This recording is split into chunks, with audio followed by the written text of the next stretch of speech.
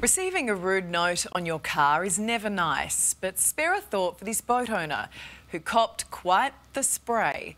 One resident isn't happy the boat's taking up space on the street, so they've made a very clear complaint with paint.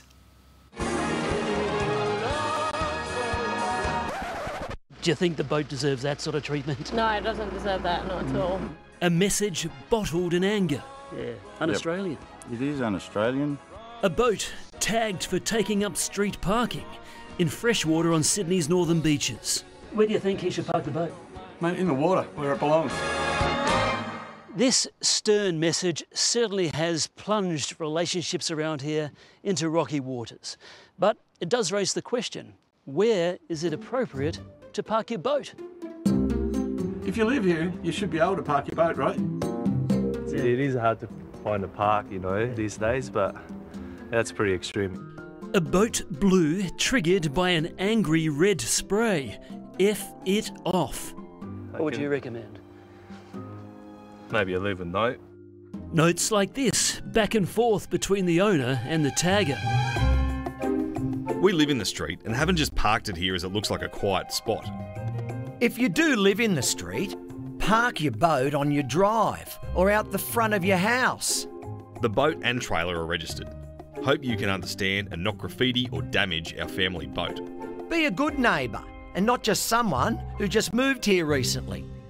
If you were that boat owner and you just moved into the street, how would you feel?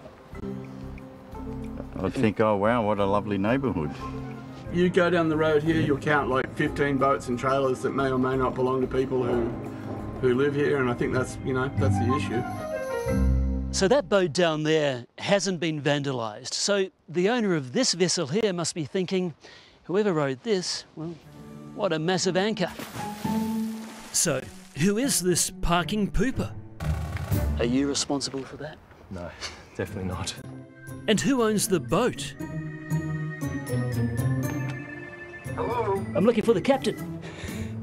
Sorry? I'm looking for the captain of the boat outside. No idea.